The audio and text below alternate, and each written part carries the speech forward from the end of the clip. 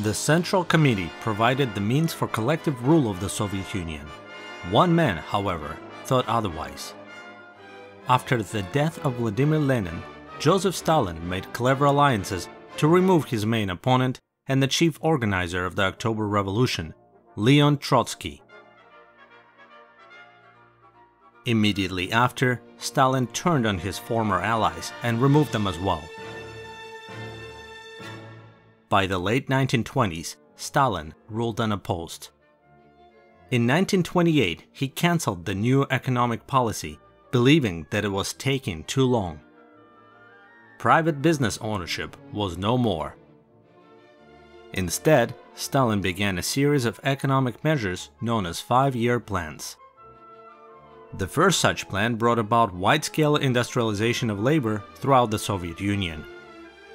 On the other hand, these drastic changes led to interruptions in food supply and caused several million deaths from famine.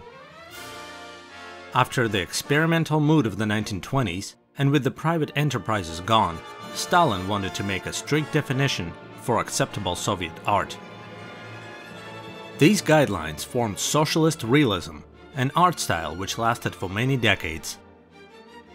Like the older genre of social realism, Socialist Realism portrayed workers, farmers, and soldiers, but captured them in a way to glorify their deeds and praise the ruling party.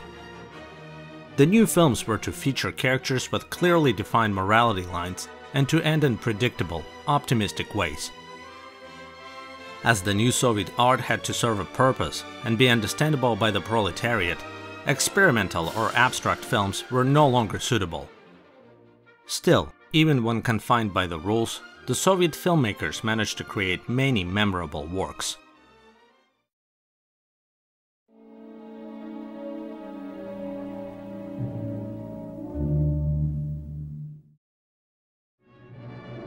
The industrialization movement brought another novelty to the world of Soviet cinema, the sound. The first Soviet movie made with full sound was Nikolai X's Road to Life. Innovative in more than one way, the film explored complex social issues surrounding homeless children. In the early days of the Soviet Union, Nikolai, a social worker, organizes a commune for street urchins. The commune sets up shop in an abandoned monastery, making shoes and furniture. Suspicious and unruly at first, the children take pride in their work and grow fond of the commune director. The audiences were finally able to hear the voice of veteran silent film actor Nikolai Batalov. Будем строить железную дорогу от коммуны до станции. Сами ребята будем ее обслуживать. Поняли? Поняли. Opposite him is the young and expressive Ivan Kurla, a rare representation of the Mari ethnic minority. The sound recording equipment of the early 1930s left much to be desired, and Road to Life made heavy use of creative intertitles.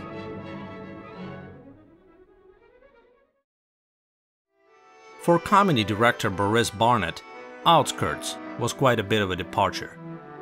Set in a small town during World War I, this historical drama depicts the effect of the war on its populace. Best friends suddenly become bitter enemies. Young men leave for the trenches while the old stay to make boots for the soldiers. A young woman befriends a German war prisoner, but the other locals are not as friendly. The trench warfare is shown in a realistic manner, a hellish ordeal for both Russians and Germans alike. This once common sympathetic portrayal of Germany is most visible in Outskirts, but in just a few years it would no longer be welcome.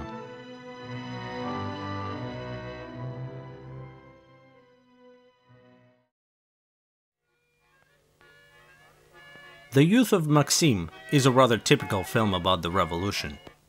Quite similar to the earlier silent works of Vsevolod Pudovkin, this film took advantage of sound for more intricate storytelling. The eponymous young man accidentally helps an underground revolutionary. Deaths of factory workers from unsafe conditions lead to a protest and a confrontation with the police. Reluctant to be an activist at first, Maksim changes his mind after many of his friends are arrested. A popular story during its time, the youth of Maksim was followed by two sequels, The Return of Maksim and The Vyborg Side.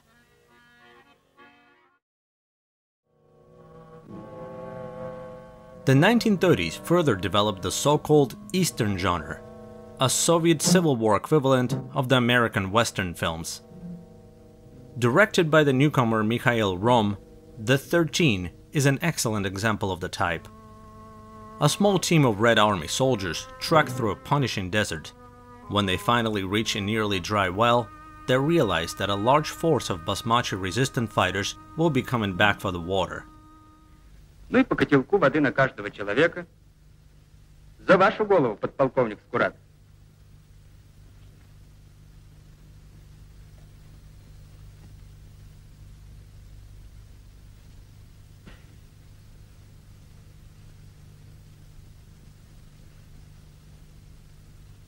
Нет, к сожалению, ваши условия нас не устраивают. What follows is a grueling last stand against an overwhelming enemy. Reportedly, Stalin was a fan of the American war film The Lost Patrol and wanted to see a similar Soviet picture. Curiously, The 13 then inspired another American war film, the 1943 Sahara. The year 1937 marked the 20th anniversary of the October Revolution. Previously, Sergei Eisenstein directed October to mark the 10th anniversary, and the studio expected him to have a new picture ready for the occasion. When Eisenstein ran into trouble, this sensitive task was given to the inexperienced director Mikhail Rom. With plenty of films about the revolution, but not the people behind it, this time the government wanted to see a more personal story, one about the leader of the revolution, Vladimir Lenin. Given only a few months to spare, Rom delivered a quality product. Lenin in October depicted the underground work of the future founder of the Soviet Union, his preparations for the coup d'etat, and his personal relationship with his bodyguard. It's possible that the film changed some qualities of Lenin to be more in line with the socialist mythology, but it is this specific portrayal of the leader by the talented Boris Shukin which was known to the masses, the constantly animated, energetic, yet caring for people around him, the kind old Grandpa Lenin. Константин Петрович, а вам не приходилось видать Ленина? Приходилось. Какой он из себя? Он, Наташа, такой, как тебе Маленького сказать? роста. Разве? Да, маленького роста. Несколько лысоват. Да? Да, совершенно лысый. Так что совсем не то. Ну, спать. Да, спи, Наташа. Unsurprisingly, the film repeats non-historical myths in its depiction of the revolution, and gives a large role to Joseph Stalin, with the real organizer Leon Trotsky not seen or mentioned.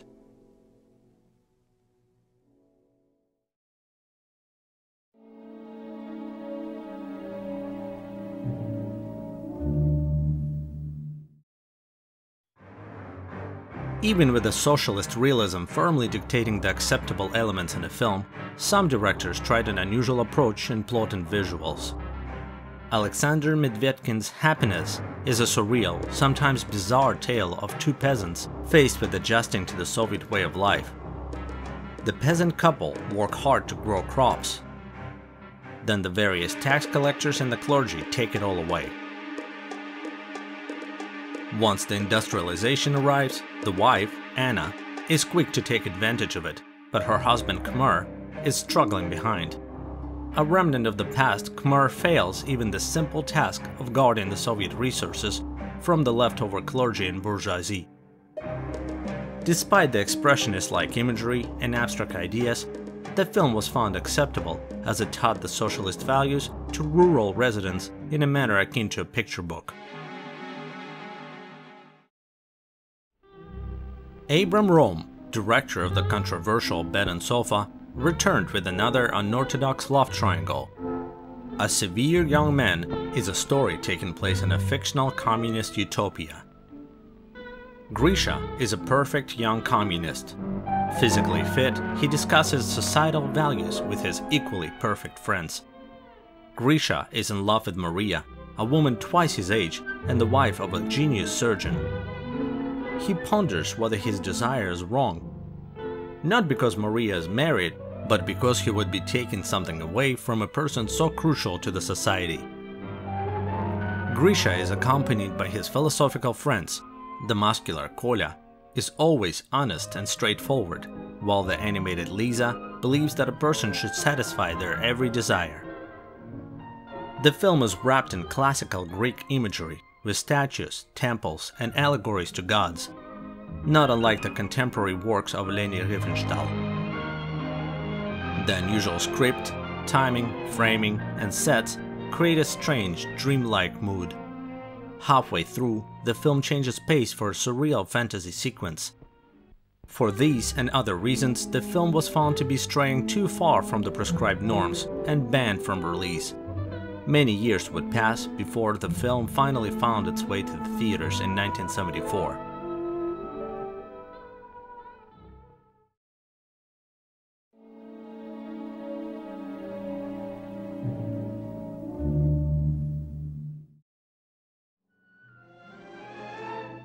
As the 1930s continued, the government tightened control on new film releases. Some directors resorted to adapting 19th century literature, as long as it conformed to the socialist values. Butterball is a silent film based on a short story by Guy de Maupassant. A prostitute nicknamed Butterball joins a group of esteemed citizens traveling through war-torn France.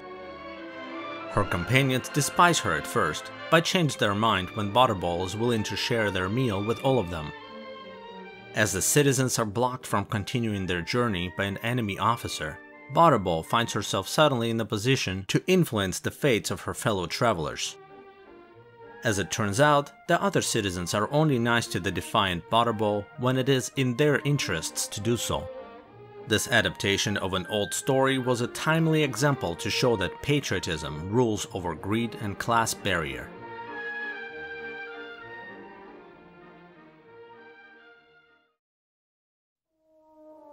Yakov Protazanov, one of the founding fathers of Russian cinema and a master of many genres, also adapted a 19th century story. Without a Dowry is a drama based on a play by Alexander Ostrovsky. The young Larissa is in love with Sergei, a businessman. After a brief acquaintance, Sergei leaves town for an unknown amount of time. A year later, pressured to get married, Larissa is set up with Yuli, a man of lesser means. Suddenly, Sergei comes back to town. When the two meet, Larissa is heartbroken to find that Sergei is marrying a rich woman to rescue his finances. She rejects advances of those around her, realizing that people treat her not like a person, but a thing. Like Butterball, Without a Dowry praised human emotions over material gain.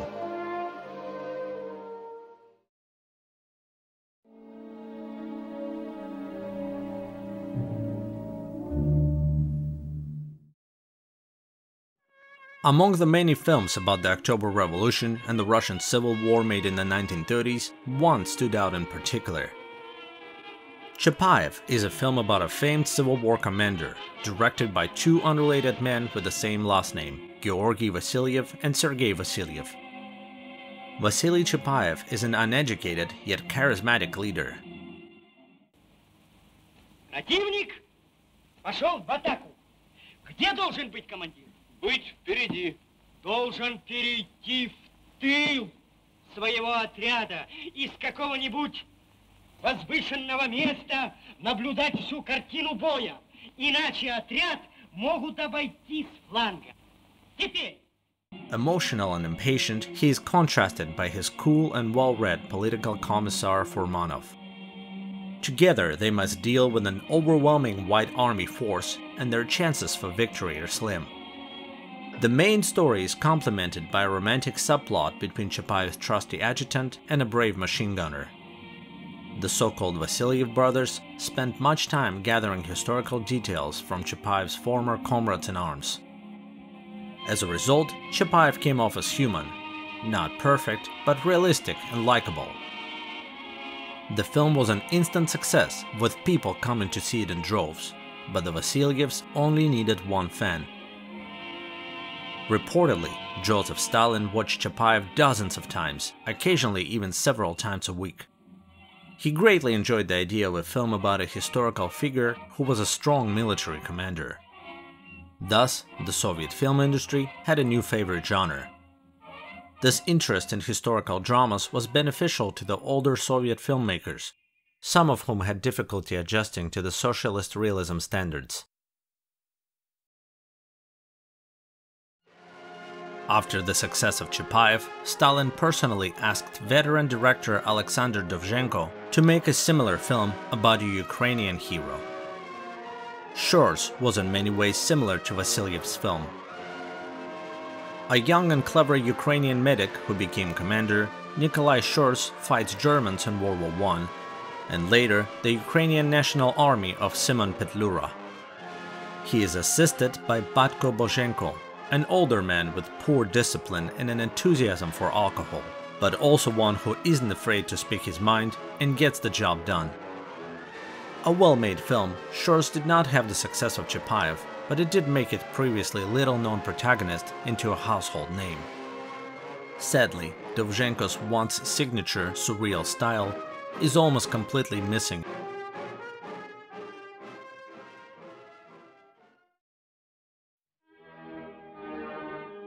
In the meanwhile, the political situation in Europe was tense, and a conflict seemed imminent.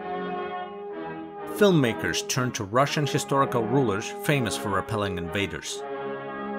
Peter the Great by Vladimir Petrov is a lengthy film in 2 parts about the renowned Russian emperor.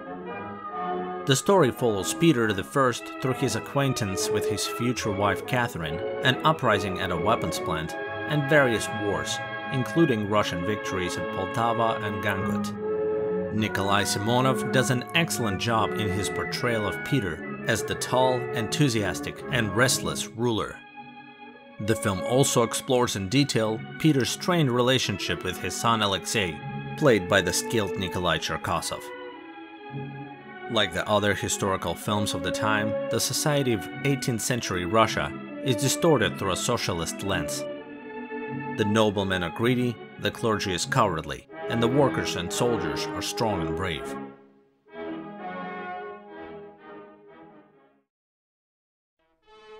Vsevolod Pudovkin and Mikhail Doler, a pair of silent film era old-timers, joined the historical drama trend with their Minin and Pozharsky.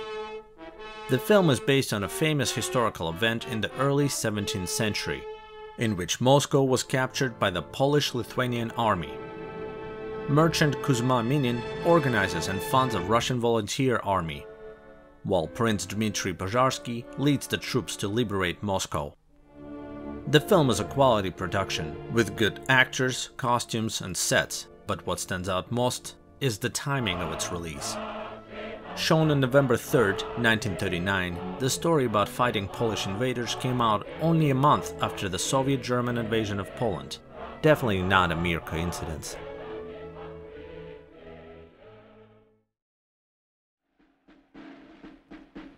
Pudovkin and Doler followed up with Suvorov, another historical drama about an accomplished Russian general.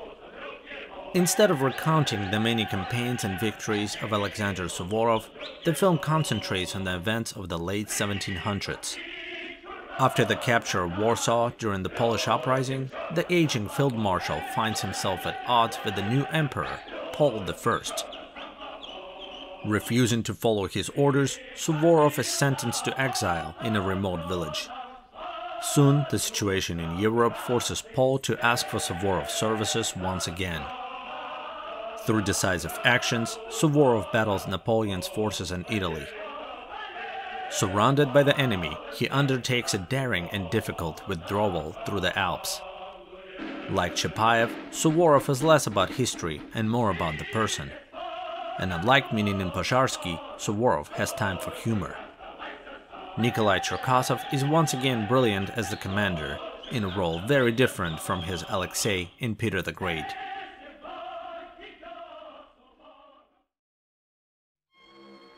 The shift to socialist realism was especially difficult for the man who started it all, Sergei Eisenstein. Que Viva Mexico, his ambitious project about the Mexican people and history, ran into trouble and had to be abandoned. It is only in 1979, well after Eisenstein's death, that the film was brought to completion. His next project, Bezhin Meadow, about a young boy who betrayed his family and was killed by them as a result, was meant to be presented for the 20th anniversary of the October Revolution. As the film neared completion, the Communist Party was shocked to find out that the film strayed far from the socialist norms and presented the story using heavy biblical undertones.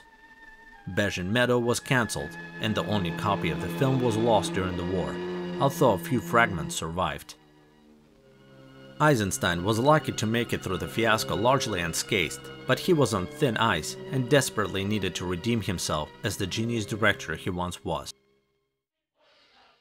Eisenstein did just that with his next film, Alexander Nevsky.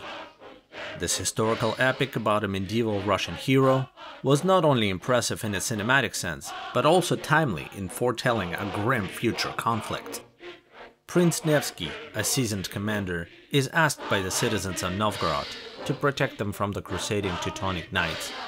He prepares a clever battle plan in which the heavily armored knights are lured onto the frozen Lake Peipus. During the battle, the ice breaks under the enemy troops, and Nevsky is victorious in defending his home from invaders. The battle cinematography by Eduard Tisset was excellent, as was the score by Sergei Prokofiev. Eisenstein did not hesitate to make an overt connection between the invading knights and the contemporary German army. From the familiar curved helmets on the comically short soldiers to the swastika-like motifs on bishops' hats, the parallels are unmistakable. And the fact that the breaking ice under the German troops was likely apocryphal hardly mattered.